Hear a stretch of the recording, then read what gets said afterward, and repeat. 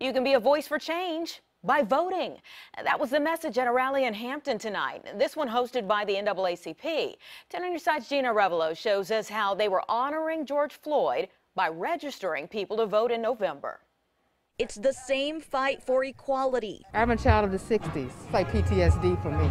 With a new generation leading the way. It hurt me and I want change to come.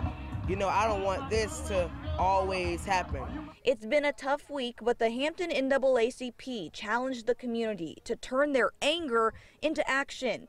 Geena Knoyton tells us protesting is only half the battle. We got to make sure that we have leaders that bring calmness and don't give anyone a license to hate. The group set up a voter registration drive for change at the polls.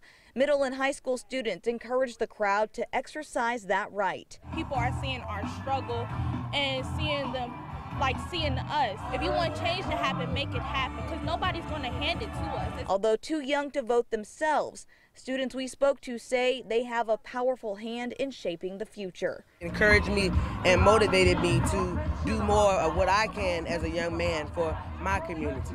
This can definitely be a turning point. It's up to us.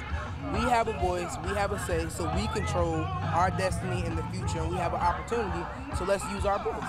In Hampton, Geena Arevalo, 10 on your side.